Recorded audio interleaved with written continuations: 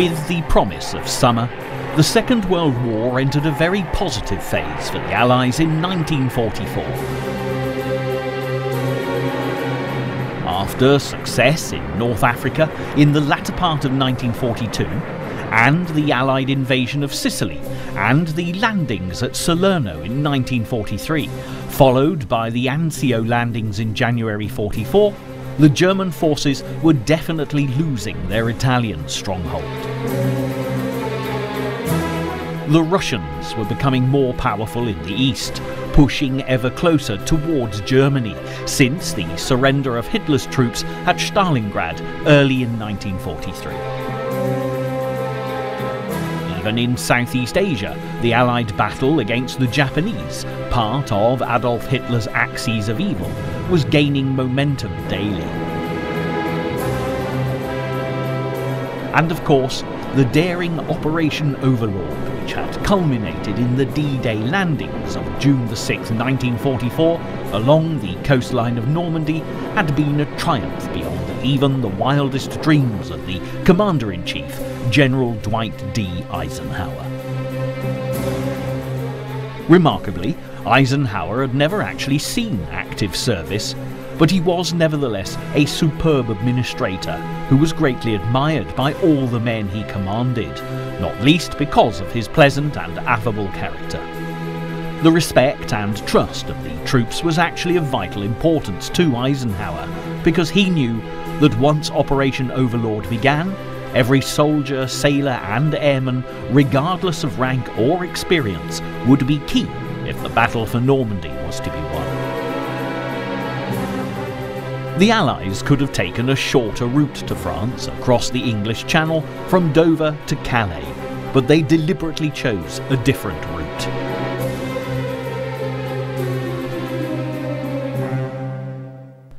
In point of fact, this is precisely what Hitler and his generals were anticipating, and the Allies did all they could to convince the enemy that this was indeed the case. Secrecy was paramount, because the element of surprise was absolutely vital if Operation Overlord stood any chance of succeeding, and for every reconnaissance flight over Normandy, 2 were sent over the Pas de Calais. A concerted campaign, Operation Fortitude, was instigated to keep the Germans believing that the invasion would target Calais, and events soon proved that it had served its purpose.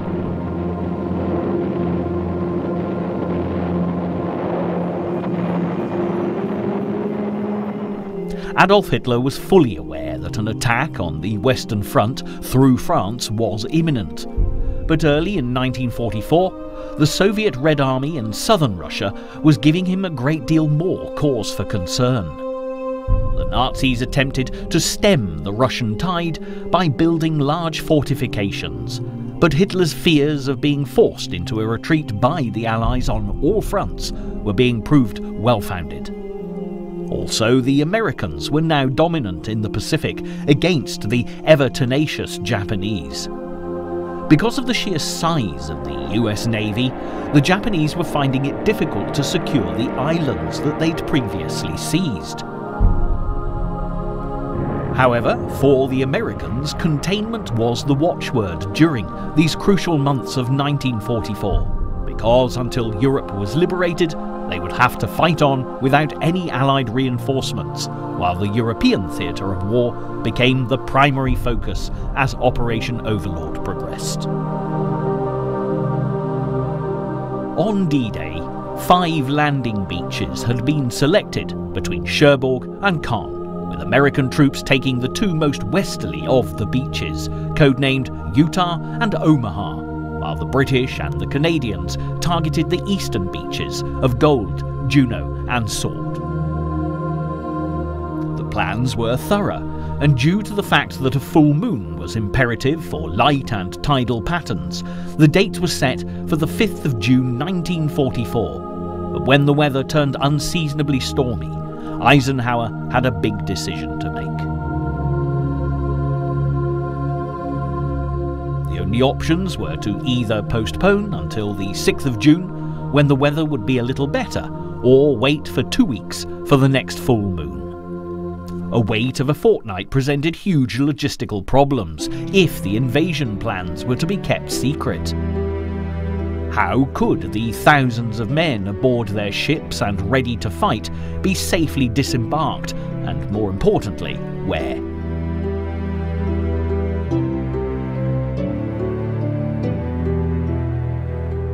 Consequently, despite the risks posed by the weather, June the 6th was selected, and just after midnight, the ships embarked silently out onto the stormy sea.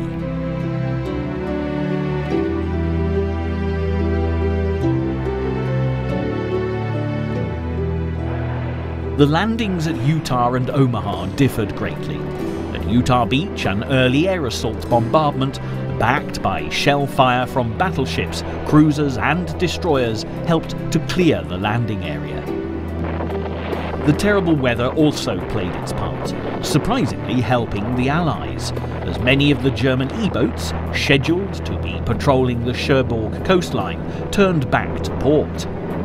The storms also caused one of the US divisions to land at least a mile off course, which, luckily for them, was a stretch of beach that was virtually unguarded, and they quickly secured the area, almost unopposed.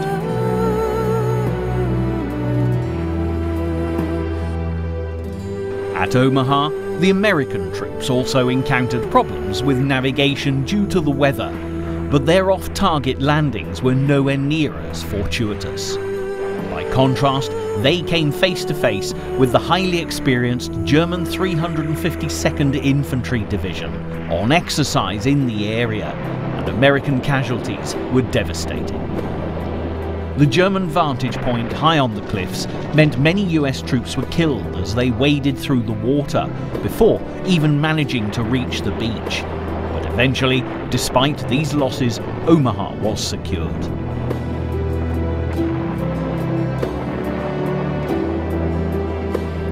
The British and Canadians also faced different challenges as they landed.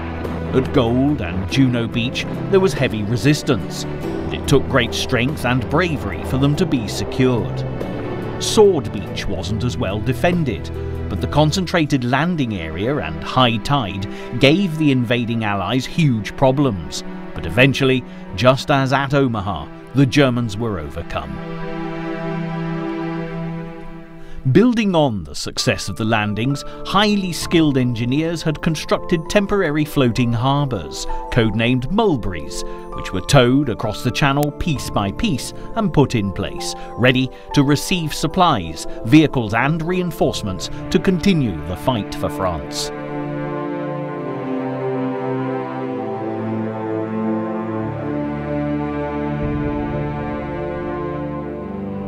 In the weeks following D-Day, the Allied invasion force steadily made progress, liberating the people of France literally, village by village.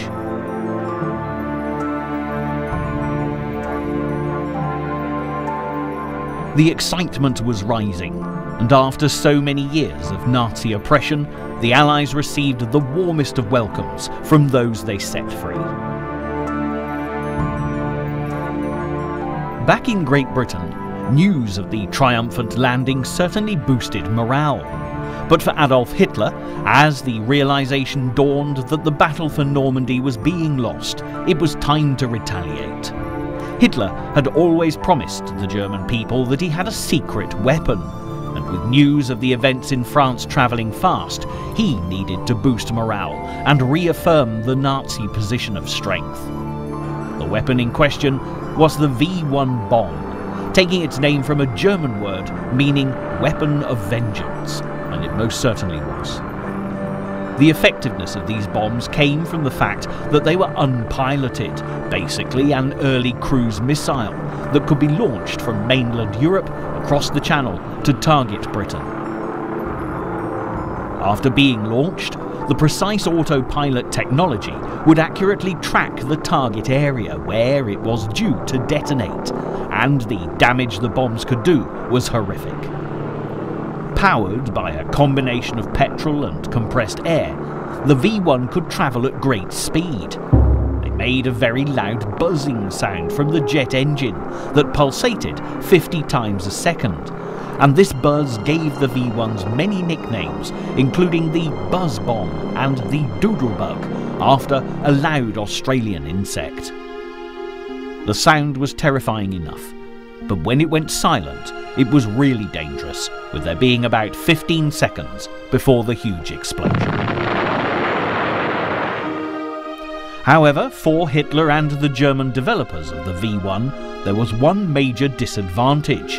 There was no way they could be sure whether the bombs had reached their targets or not.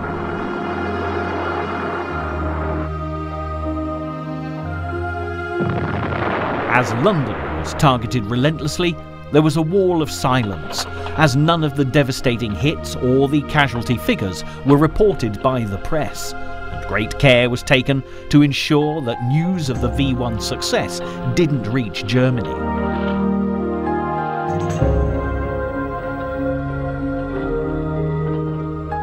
What's more, the indomitable spirit of the British, typified by the people of London, had been a major problem for Hitler throughout the conflict, most notably during the Blitz.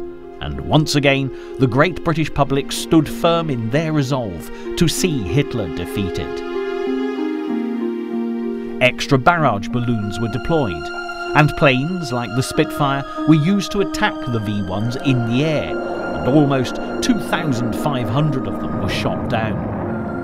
It was quickly evident that Hitler's secret weapon was not going to win Germany the war, and it also proved extremely counterproductive, as the Allies became more determined than ever to do all in their power to see the Nazi reign of terror brought to a swift end. For the British soldiers fighting in France, fear for their loved ones back home made them push all the harder to break out from the beaches. And having had all the advantage of surprising the Germans, it was now imperative that they consolidated their position. Ironically, Hitler's generals still believed that the main attack would still come via Calais, with the Normandy invasion being a decoy. But the Germans soon realised they had a fight for survival on their hands. General Bernard Montgomery, who'd been instrumental earlier on in the war, leading British troops to victory in the Second Battle of El Alamein before taking a significant role in the fight for Europe, certainly found heavy Nazi opposition at the eastern end of the D-Day landing beaches. His troops suffered many losses, and Montgomery was forced to retreat in order to rethink his tactics. Boosting the German resistance in this area was crucial, because if Caen fell to the Allies, it would leave the road to Paris wide open. However, the occupying army were far from strong, despite increased numbers, and it appeared that they were operating without coordinated artillery support, suggesting a breakdown in communication, which was enough to allow the Allies to continue their advance. Due to the fact that over 1 million Allied troops had landed in Normandy by mid-July, Montgomery could keep the Germans busy fighting in the northeast of France, which gave the Americans the opportunity to advance further south. And when Caen was eventually liberated on the 19th of July, the Allies were in a very strong position indeed.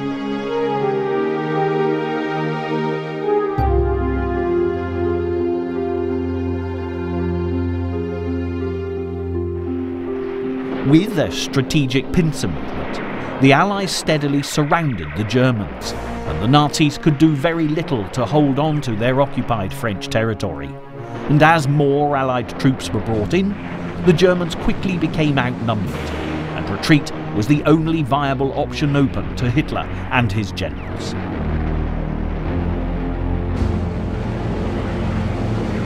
And to make matters worse for Hitler, the situation on the Eastern Front was getting tougher by the day for the Germans, as Operation Bagration gathered momentum. Bagration was the code name for the Belo-Russian strategic offensive operation, which aimed to clear all German forces from Belarus in northern Russia to Poland, which had started on the 22nd of June and continued through until the 19th of August. There were 4 armies in place to take on this task, which consisted of the 1st Baltic Front and the 1st, 2nd and 3rd Belarusian Front.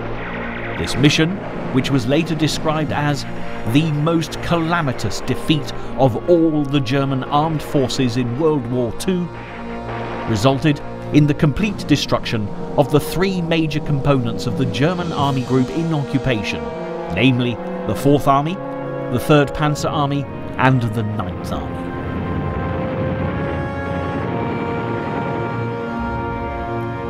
The speed the operation advanced at was remarkable, and by the 7th of July, the Red Army had marched into Lithuania in southern Russia and had managed to secure it by the 13th.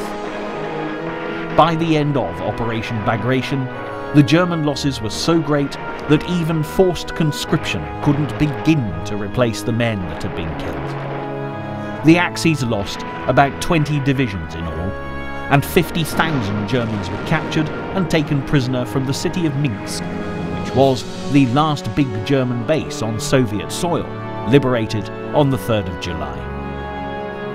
When the Red Army saw the devastation of the villages, where vast numbers of the population had either been killed or deported under the brutal control of the Nazis, they marched the German captives through the centre of Moscow before thundering into Poland.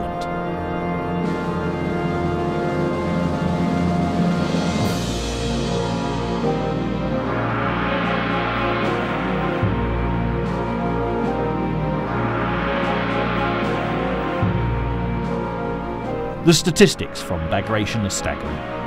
Overall German casualties, including those killed, injured or captured, have been estimated at 670,000, with more than 59,000 vehicles destroyed.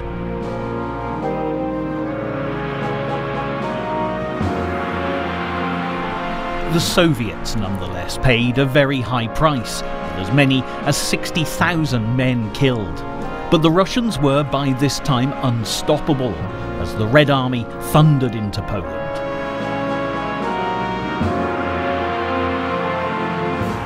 However, with the Polish Home Army already fighting the Germans in the Warsaw Uprising, they waited rather than storm into the nation's capital.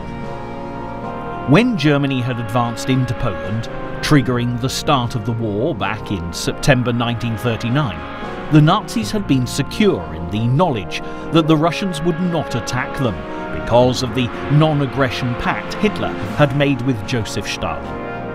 In return, Hitler had agreed that the Russians would split Poland with Germany, so consequently the Polish nationals were keen to take charge of their own affairs.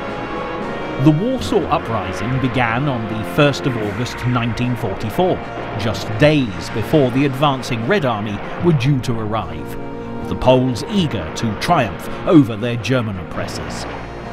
Sadly, they simply didn't have the strength, and the Germans fought hard to maintain their position.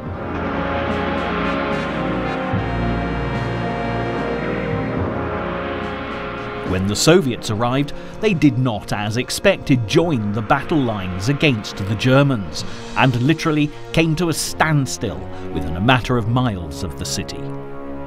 The uprising continued for 63 days, and the sudden halt of the Red Army is a controversial issue that historians are still disputing to this day. It's been suggested that the Soviet advance from Russia had left the Red Army exhausted and lacking the power to take on the Germans, while others argue that this was not the case at all. Stalin may have had called a halt so that the Polish home front would be defeated, as they would undoubtedly be opposed to the Soviet regime after the war.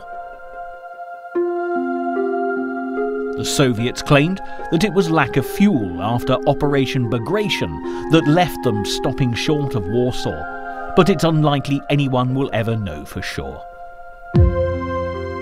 As September drew to a close, so did the uprising, and on October the 2nd, the Poles surrendered to the Germans, having lost 18,000 soldiers, while between 120,000 and 200,000 Polish civilians had died, most of them murdered by the German troops. After they surrendered, the Nazis burned the ancient city to the ground, leaving nothing but ruins for the Russians to take control of when they finally reached Warsaw.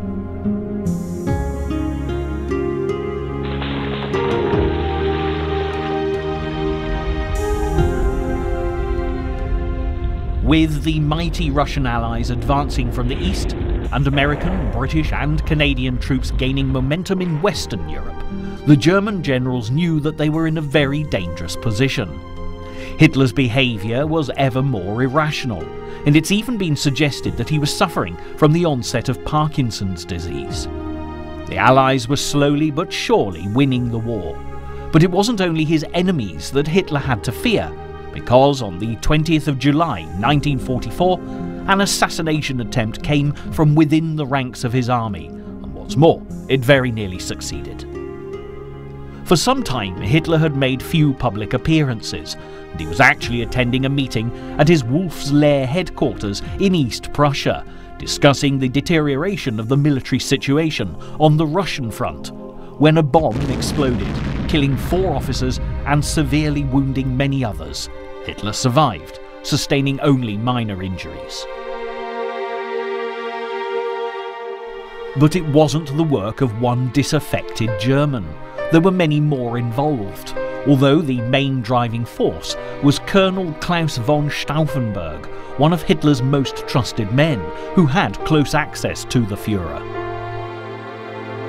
It's interesting to note that there was actually a German resistance movement dating back to Hitler's rise to power, and it's worth just looking a little more closely at von Stauffenberg's background to discover how this extraordinary event came about in the aftermath of D-Day.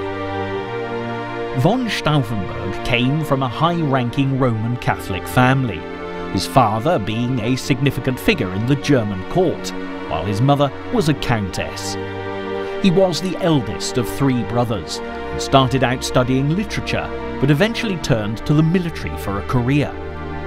Before the outbreak of the Second World War, von Stauffenberg was commissioned as a lieutenant and studied weapons and transportation, but was part of the German 1st Light Division that stormed into Poland in 1939. Von Stauffenberg was a supporter of Hitler at this point, and considered joining the Nazi Party, especially as the Führer had signed a pact with the Catholic Church.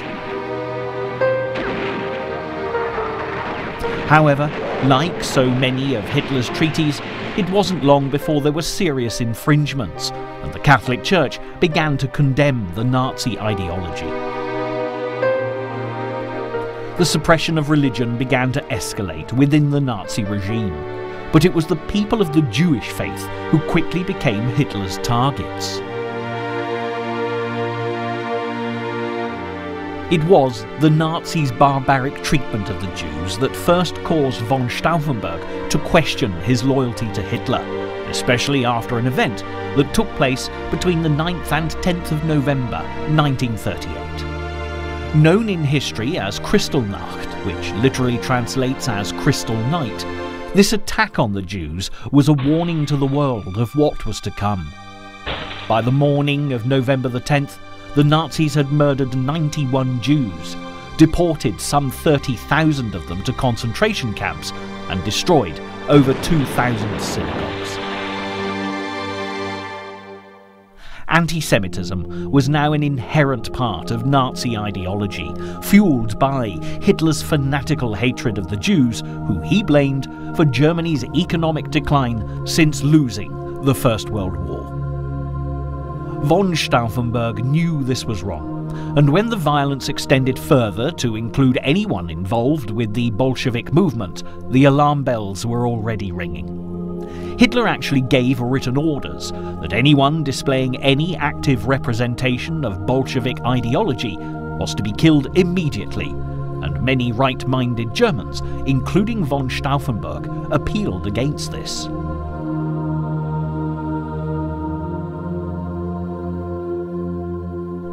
As the war progressed, von Stauffenberg's opinion of Nazi conduct and policies deteriorated, and he became convinced that Hitler was corrupting the German Empire by taking innocent lives. By 1942, von Stauffenberg knew in his heart that Hitler and his Nazi henchmen had to be stopped.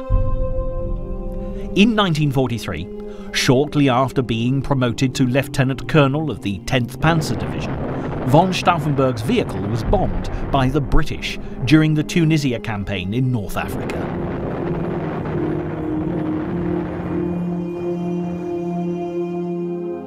He was fortunate to survive and was hospitalised for 3 months before being sent home to recover further. Von Stauffenberg's injuries were severe. He'd lost his left eye, right hand, and most of the fingers on the other hand, but he was determined to continue as a soldier.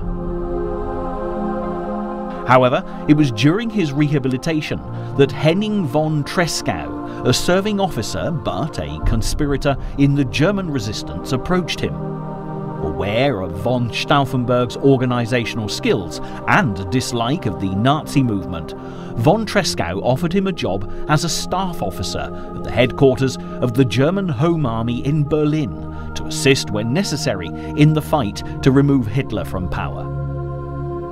Fully aware that his injuries meant he would never be able to assassinate Hitler without help, von Stauffenberg agreed to take the position. Von Tresckow was convinced that only the death of Adolf Hitler would stop Nazi tyranny, and as the Allies played their part, advancing towards Germany, the resistance prepared to do their duty. The assassination must be attempted at all costs. What matters now is no longer the practical purpose of the coup, but to prove to the world and for the records of history that the men of the resistance movement dared to take the decisive step. When von Stauffenberg joined the movement, various plans were in place to kill Hitler and his highest-ranking officials, but somehow something always seemed to go wrong.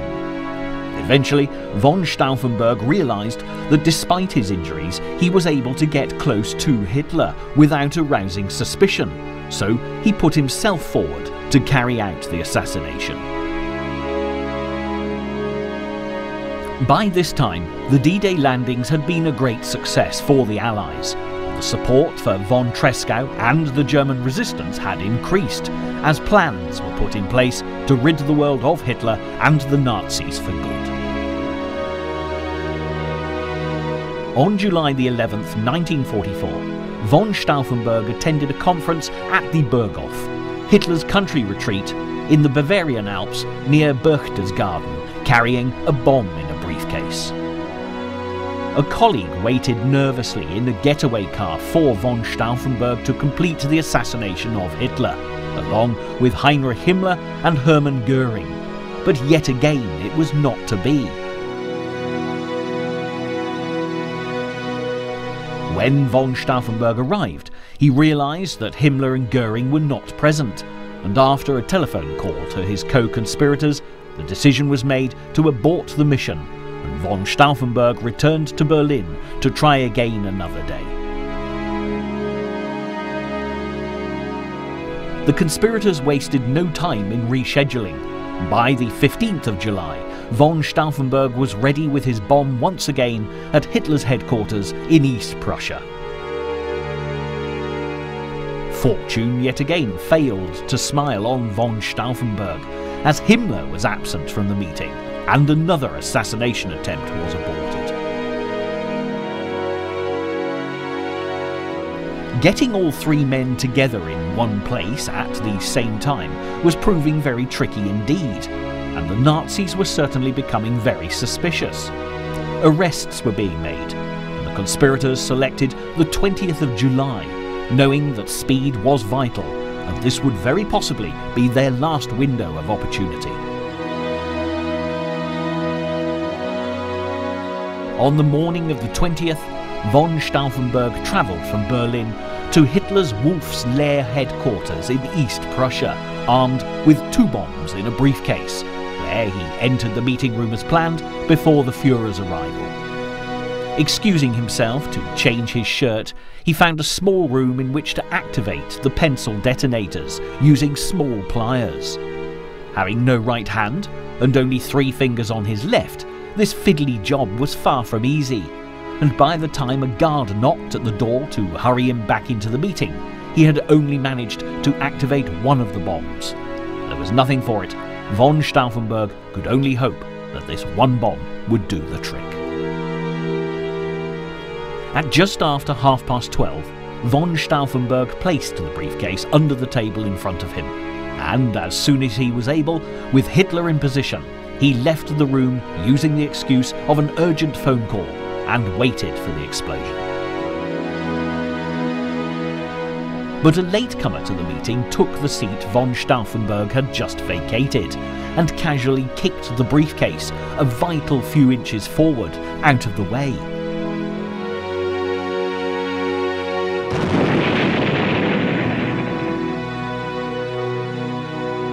When the bomb exploded at 12:42 p.m, the unfortunate latecomer and 3 others were killed, but Hitler once again escaped death and was one of the least hurt in the blast because of the protection the large solid oak conference table had provided.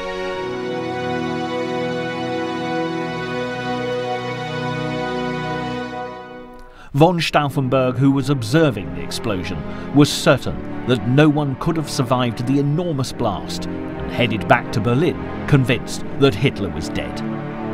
Elated, von Stauffenberg met with his fellow conspirators, ready to take over power in Germany. However, at 7 o'clock that evening, joy turned to despair as Hitler made a radio broadcast stating, "A very small clique of ambitious, unscrupulous, and at the same time criminally stupid officers made a plot to remove me." The German news agency added, "The German people must consider the failure of the attempt on Hitler's life as a sign that Hitler will complete his tasks under the protection of a divine power." The very small clique that Hitler spoke of was actually a lot bigger than he could have imagined. When he sent the orders for von Stauffenberg to be shot immediately, the officer charged with the task was himself a fellow conspirator, and the orders were not undertaken or passed on. But capture was inevitable, and before the day was over, von Stauffenberg and 3 of his fellow conspirators were found. At 1 a.m, on the 21st of July 1944, lit by the headlights of a truck, 36-year-old von Stauffenberg uttered his last words, which translated were, "Long live our holy Germany," before being shot.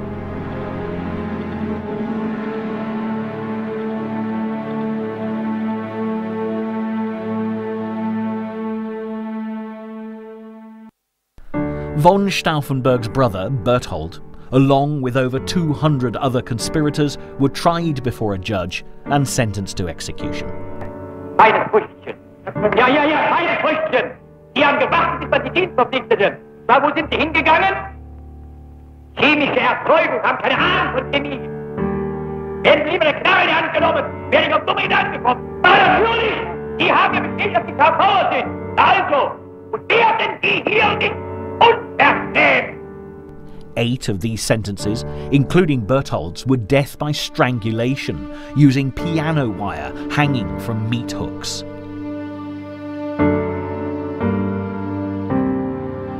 These horrific killings were filmed and shown to senior members of the German armed forces to discourage any further assassination attempts, as Hitler became more paranoid and dangerous, as the prospect of Germany losing the war became a question of when rather than if.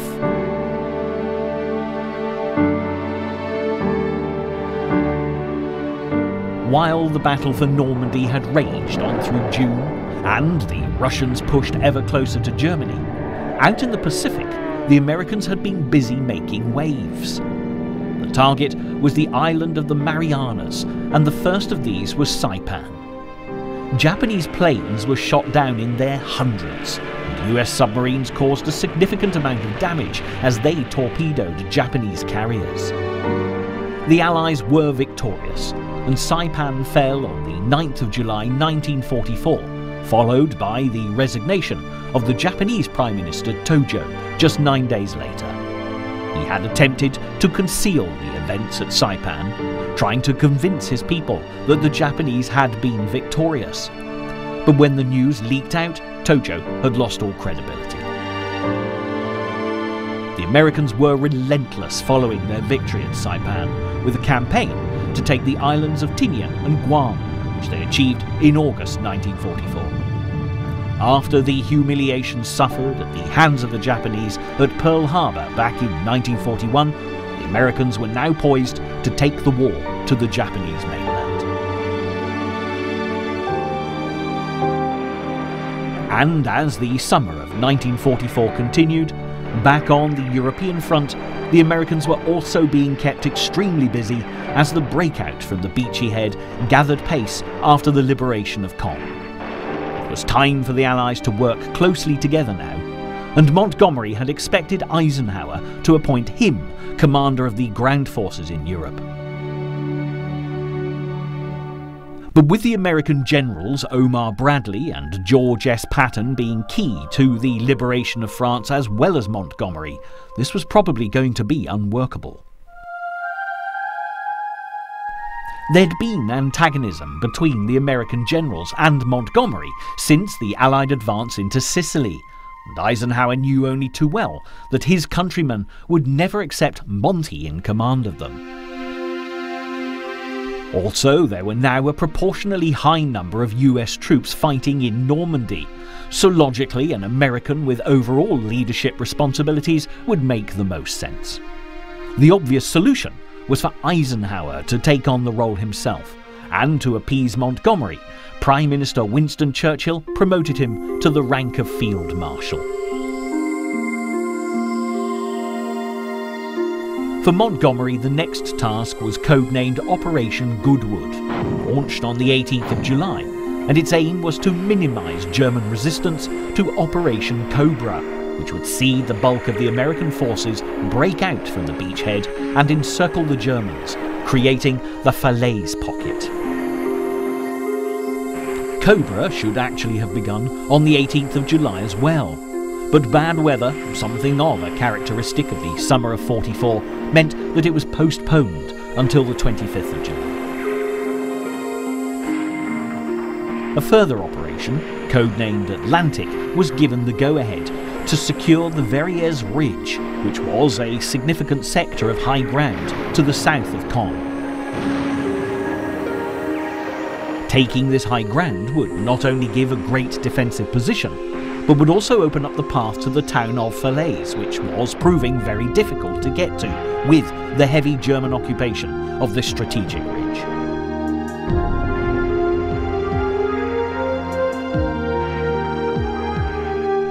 When Operation Atlantic failed to achieve its aims, Operation Spring was launched with the Canadian General Guy Simonds, given the job by Montgomery to devise a battle plan to take the ridge, and Phase 1 began on the 24th of July.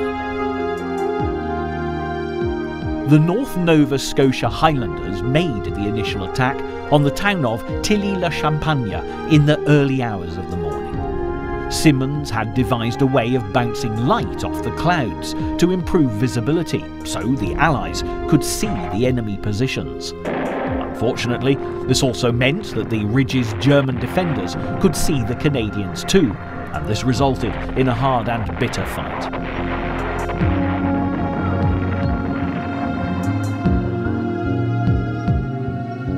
In Phase 2, the Calgary Highlanders targeted towns and a further ridge, and although they also faced tough German resistance, the area was eventually secured.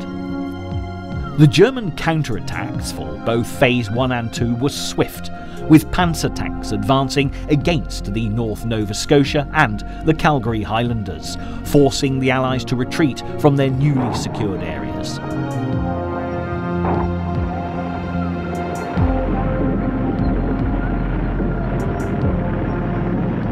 The Black Watch then embarked on the third phase, targeting the town of St. Martin, before moving on to take the Verrières Ridge. During D-Day and the weeks after, the bad weather had worked in the Allies' favour, convincing Hitler's generals that the invasion would not be until conditions improved. But this was not the case when it came to Operation Spring. The Germans moved their 9th SS Panzer Division into the area as soon as news of Operation Spring reached them. The postponement due to bad weather gave the German army time to reinforce the ridge with another 4 battalions of men. The Canadians suffered terrible losses. In this phase, few soldiers survived to tell the tale, proving that despite the success of D-Day, the battle for France was still far from being a foregone conclusion.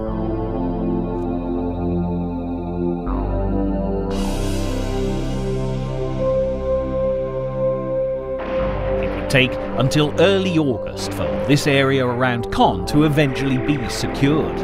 Nevertheless, although the breakout was happening slowly, the Allies were making progress, and on the 15th of August, Operation Dragoon was set in motion as the Allies prepared to make an amphibious landing between the southern French towns of Toulon and Caen.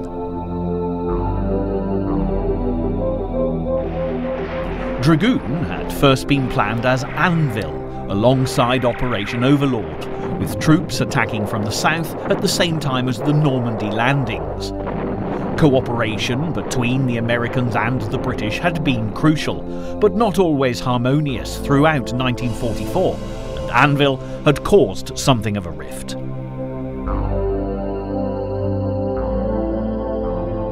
Winston Churchill was convinced that the war in Italy needed to be concluded at speed, with pressure maintained until the capture of Rome. But the decision to start invasion plans for France was taken, and Operation Overlord selected. But while the beaches of Normandy were targeted, the Americans were also due to land in southern France, putting Operation Anvil into action. Both missions required landing ship tanks, LSTs, but Churchill asked President Roosevelt to transfer these crucial vehicles from Operation Anvil to Operation Overlord, but the Americans were not keen to do so.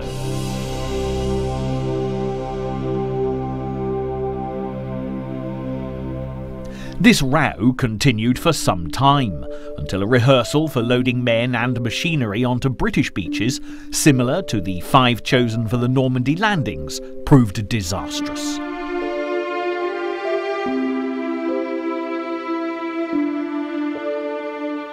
Americans training for Utah Beach at Slapton Sands in Devon were attacked by German E-boats from Cherbourg, scoring direct hits on 5 landing ship tanks and killing more than 700 men.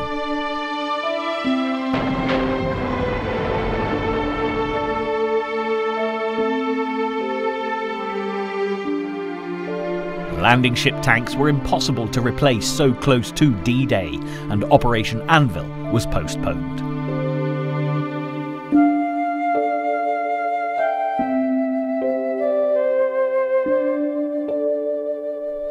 Ironically, even after the success of D-Day, Churchill was still opposed to Anvil, arguing that resources would be put to better use in Eastern European countries, where he felt it was dangerous for their Russian allies and Joseph Stalin to gain too much power.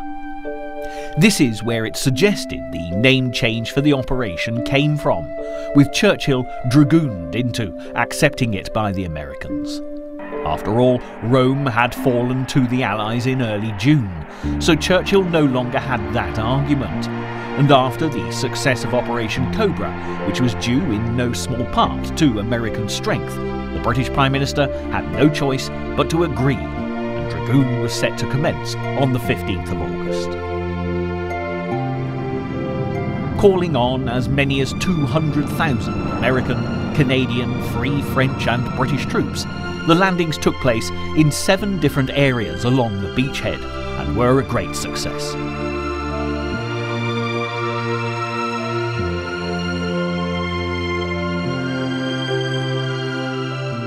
By the second day, over 94,000 troops had come ashore, and as so many German troops had been sent to fight in northern France, Operation Dragoon met little opposition. invasion was carried out with speed and efficiency, and in just 24 hours, advances were made 20 miles inland.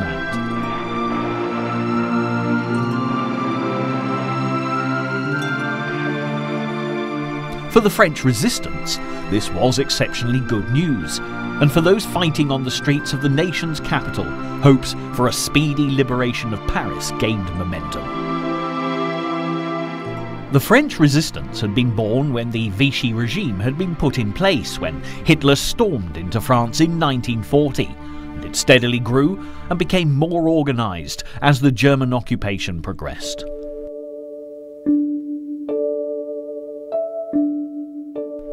Governing France during the occupation, between 1940 and 44, and presided over by Marshal Philippe Pétain, the Vichy regime was put in place by Hitler and controlled by his Nazi henchmen.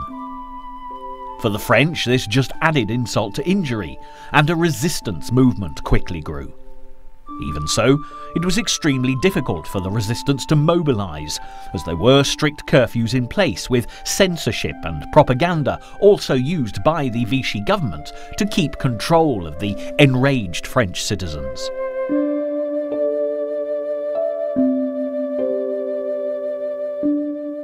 Also, anyone even suspected of being a part of the resistance was treated with vicious brutality. In 1943, the Milice was set up, which was the Vichy government's equivalent of the Nazi Gestapo. The Milice were responsible for killing thousands of their fellow Frenchmen during Hitler's reign of terror.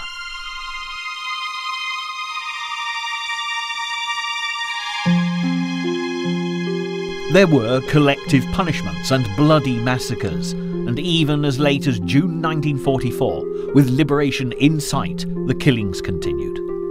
At one village, where the presence of the resistance was suspected, a German SS division murdered all 642 inhabitants, from babies to those in their 90s. The men were rounded up and mowed down with machine guns, while the women and children were burnt to death in the village church. But by the time June the 6th dawned, the French resistance could boast an army of about 100,000, and they were ready, willing and more than able to prepare the way and assist the Allies in Operation Overlord.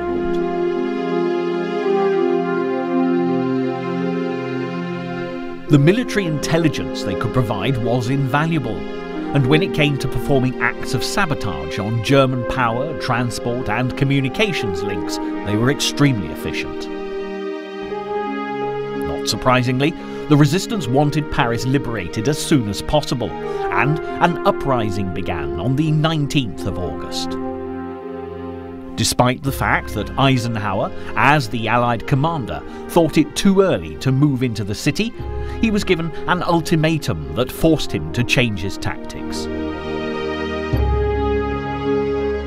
Charles de Gaulle, who, leading the Free French with the 2nd Armoured Division, threatened to send his army in, single-handed if need be, to assist the uprising. In order to avoid what had happened when the Russians failed to intervene in the Warsaw Uprising, Eisenhower agreed that the Allies would support him.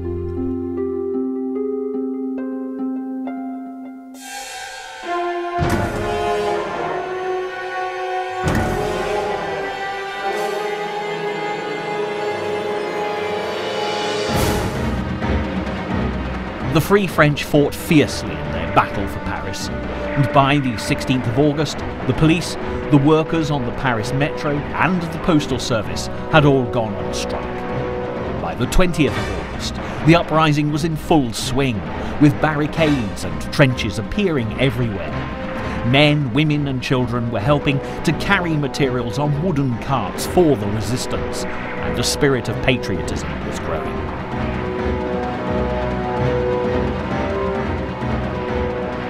After a short ceasefire, both sides attempted to evaluate the situation. The Germans lacked any depth in numbers, while the resistance lacked the weapons of war, which the Nazis still had an abundance of.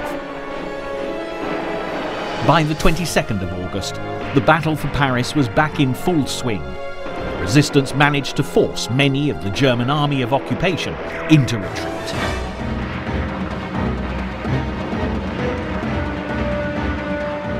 Enraged by this, Hitler demanded that maximum damage was done to the city, and Dietrich von Scholtitz, the man commanding the German army in Paris, gave the order for the bombing of the Grand Palais.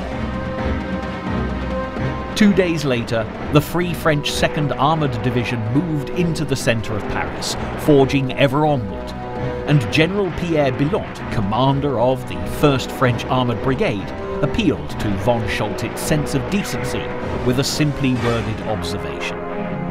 I estimate that, from a strictly military point of view, the resistance of German troops in charge of defending Paris cannot be efficient anymore. In order to prevent any useless bloodshed, it belongs to you to put an end to all resistance immediately. Hitler gave repeated orders not to surrender under any circumstances, and is quoted as saying that the French capital must not fall into the enemy's hands except lying in complete debris. Von Scholtitz made the hugely difficult and brave decision to disobey these threatening orders, and allowed Paris to be taken back by the Free French intact. Triumphantly, Charles de Gaulle made a moving and extremely patriotic speech to the newly liberated people of France, letting the whole world know that we, who have lived the greatest hours of our history, have nothing else to wish than to show ourselves up to the end worthy of France. Long live France. De Gaulle was appointed president of the Provisional Government of the French Republic, which immediately came to power.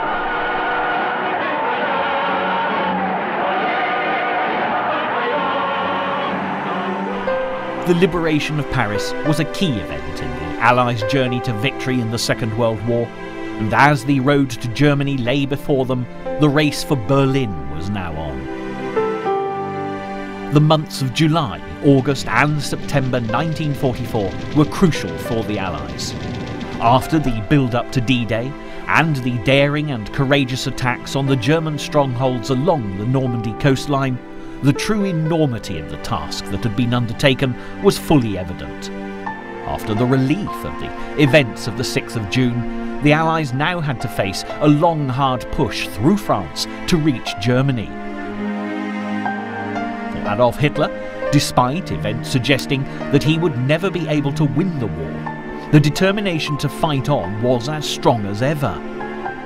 But the Führer's capacity to make rational decisions was deteriorating, and his own high-ranking officials, including Hermann Göring, Heinrich Himmler, and Joseph Goebbels, were having serious doubts about Hitler's ability to lead them for much longer. To consolidate their position in France, the Allies would face many dangers yet. As the Russians pushed for Berlin from the east, the Western Allies would have political issues to sort out with their Soviet counterparts, as they too had Berlin firmly in their sights. With the end of the war coming into view, the challenges for the free world were as great as they'd been back in 1939. But at last it seemed that the hopes and dreams of a new age, free from the tyranny of Adolf Hitler, were about to be realised.